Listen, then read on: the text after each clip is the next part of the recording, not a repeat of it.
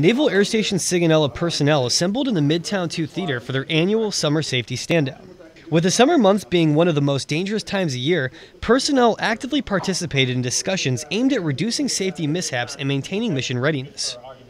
Always have a plan. I mean, we preach that all the time before we do anything.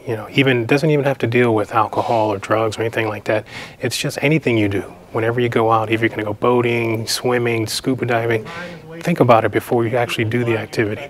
And have a plan. Say in your head, okay, if this happens, I need to have a contingency plan if something doesn't work out. The stand-down served to raise awareness of potential risks that elevate during the summer months. Maintaining safety and mission readiness during the summer as individuals is paramount to ensuring fleet readiness for the United States Navy. With their proactive approach, Naval Air Station Sigonella ensured their personnel have the tools necessary to prevent mishaps and enjoy their summer. For Naval Air Station Sigonella, I'm Petty Officer Sean Hillier.